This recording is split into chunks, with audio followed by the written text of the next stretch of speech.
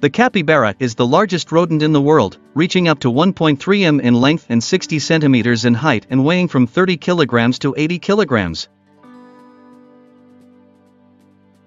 They are semi-aquatic animals, which use water to feed themselves, reproduce, move around, escape from predators, and, in addition, to regulate their body temperature.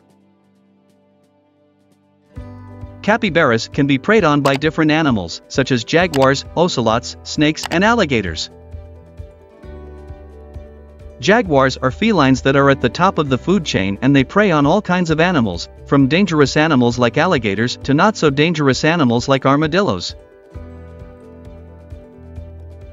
But you don't just think that jaguars are an animal at the top of the food chain and that they can kill dangerous animals like alligators, that preying on a capybara will be easy for this big cat.